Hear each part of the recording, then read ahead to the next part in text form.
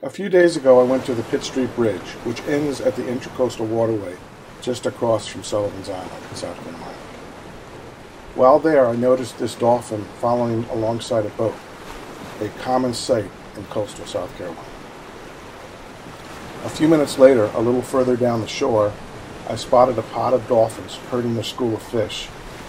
Members of a pod will encircle a school and then individually take turns swimming through the school, catching and eating the fish.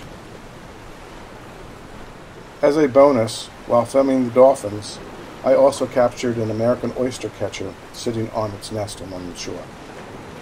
The nest is a shallow depression on a sandy or shelly beach with little or no vegetation.